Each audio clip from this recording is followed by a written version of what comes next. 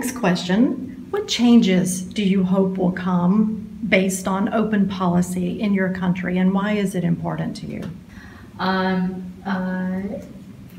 Since it's already 10 years after the Cape Town Declaration had been adopted, but Kyrgyzstan has started to work with open educational resources just 3.5 years ago, but we got all those results very fast. But what I really believe that it is really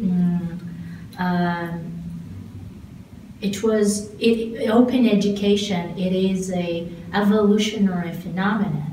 I mean, what I mean by that is, since the time is changing, we are living in digital era, and everyone are using the internet and exchanging the information, video and photo. So I think it is one of the stimulus or one of the incentives also for people to change the educational content also.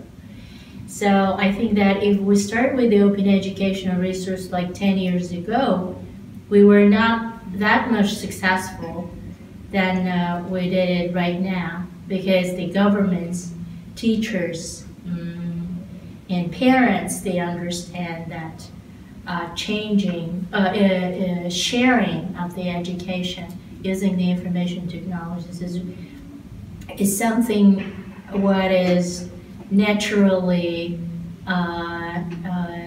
relevant to the situation what we have now. And I want to just really encourage other countries.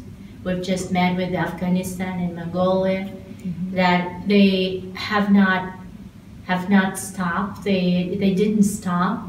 They have to continue their work in getting most favorable policies for developing open educational resources.